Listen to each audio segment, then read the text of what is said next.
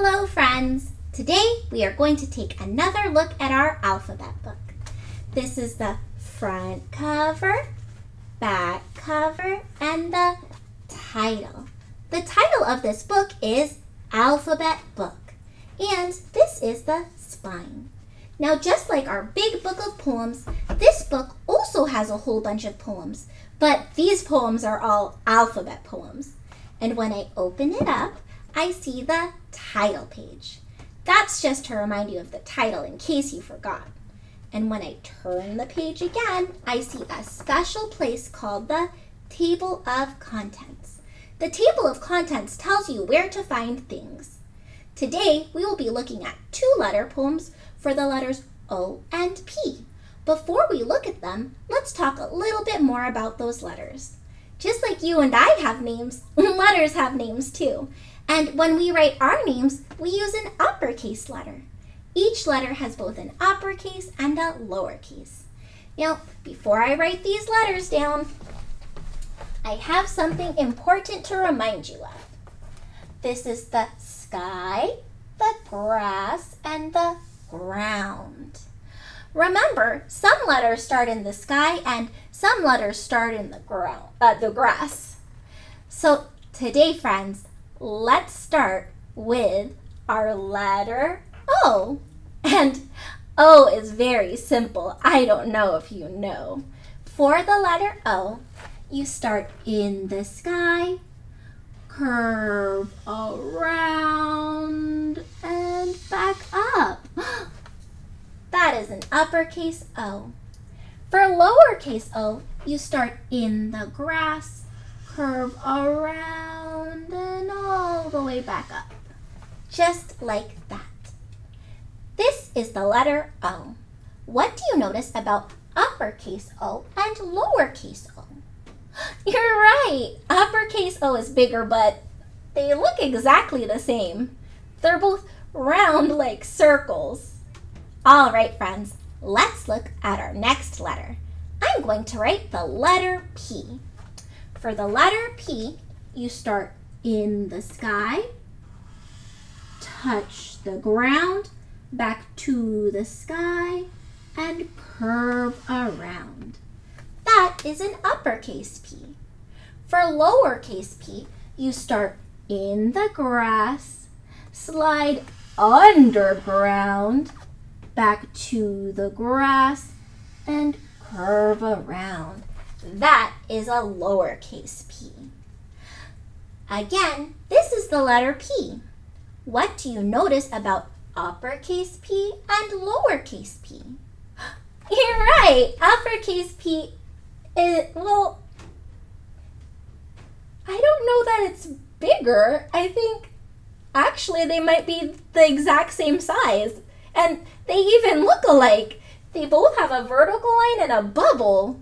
But wait, something's different about lowercase p. It's doing something special. Well, it starts in the grass and then it pokes underground. Just like our letters G and J, except this one doesn't have a hook that digs. It just pokes straight down. Now, let's look at both letters. What do you notice? Well, they both have curved lines. But uppercase P and lowercase p are different because they have a straight vertical line and O just curves all the way around. Now that we know a little bit about the letters O and P, let's read some poems about them. Let's start with the poem for our letter O. And remember, we can check the table of contents to see where we can find them. I see that the letter O will be on page 32 and that the letter P will be on page 34. So I'm going to go ahead and turn to the poem for our letter O. And before we start, friends, let's make some observations. What do you notice about the illustrations on this page? What do you see? You might say, I see an octopus and, oh, my friends, that's an otter, just like our class. Where are they? Well, they're both sea creatures, so they must be underwater. And also, there's a whole bunch of sea creatures around them, so that tells me this is definitely underwater. What else do you see? Oh, it looks like they're eating something. I think these are olives. And they're sitting on something. Oh, this is a seesaw or a teeter-totter. Let's see what else. What things do you see around them? Well, I see some seaweed and some starfish, some shells, an oyster maybe. There are even some jellyfish and some fish. Wow, we made a lot of really great observations. All right, I think we're ready to read our poem about the letter O. How often have you ever seen an octopus and otter eating olives off a plate while on a teeter-totter? Oh my goodness. That sure was a fun poem about things that start with the letter O. And it sure looks like the otter and the octopus are having lots of fun together. I'm glad that they get along and that they share. Let's look at our poem for the letter P. And remember, before we read, it's always a good idea to make some observations. What do you notice? You might say, I see a plant and a panda, and it looks like the panda is sitting on some pillows while he's eating bamboo, and there's a chef, and the chef has a hat and an apron, and I can see that he's cooking. Oh, it looks like he's flipping a pancake so that it can go with the other stacks of pancake, and oh, there's some popcorn popping. Oh wait, there's also a window, friends. What do you see outside of the window? Oh, there's a little peacock, and it looks like he's peeking into the window. And a palm tree, and some snow. All right, friends, that sure is interesting. Let's read our poem and see what it's about. Let's pretend. Pop like popcorn, flip like pancakes, sway like palm trees, fall like snowflakes, peep like peacocks, poof like pillows, chew like pandas, bend like rainbows. The end. That was such a fun poem. Let's play a game. If you hear a word with this that makes the sound P, I want you to pretend you're a little kernel of popcorn and you pop up. Are you ready?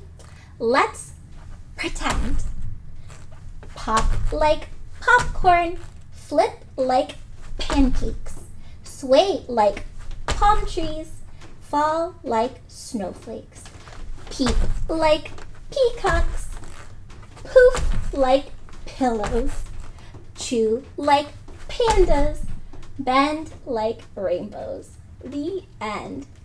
But you know what, my friends? I have an even more fun game, I think, because it says let's pretend, so I think we should pretend to be all the different things in this poem. Are you ready, friends? All right, let's pretend. Pop like popcorn. All right, let's pop like we're popcorn. Oh, you guys are good at being popcorn. Okay. Now we're gonna flip like pancakes. Can you pretend you're flipping? We probably shouldn't flip. That's not too safe in the home. Sway like palm trees. So now you're pretending you're a tree and you're just swaying in the wind. Oh, you guys are good at being trees. Fall like snowflakes. And when snowflakes fall, they're very gentle, so we're gently falling like a snowflake. Oh, you guys are good. Peep like peacocks. So can you peep, pretend you're looking? Poof like pillows. And then pretend you're just nice and fluffy. Just like a fluffy little pillow. Chew like pandas. And bend like rainbows. Okay, can you bend with me like a rainbow to side? And then the other side. All right, let's bend, rainbows, bend. You guys are good, rainbows. You guys are amazing. I'm so glad that we got to read those alphabet poems together and talk about letters. I love reading poems with you and playing all those silly games. You're amazing. I'll see you again later.